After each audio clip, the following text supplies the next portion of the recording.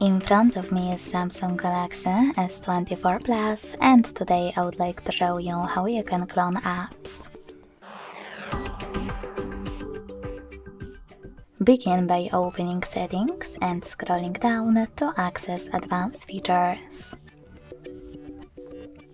Then scroll all the way down and click on Dual Messenger.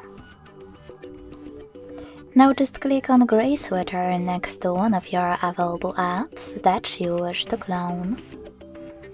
Hit Install in the pop-up.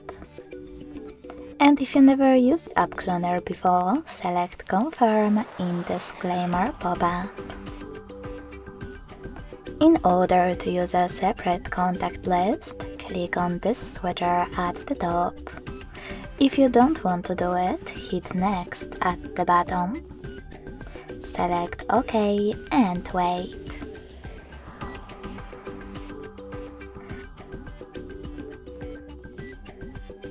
So when I go back, I can see that my Facebook app was successfully cloned.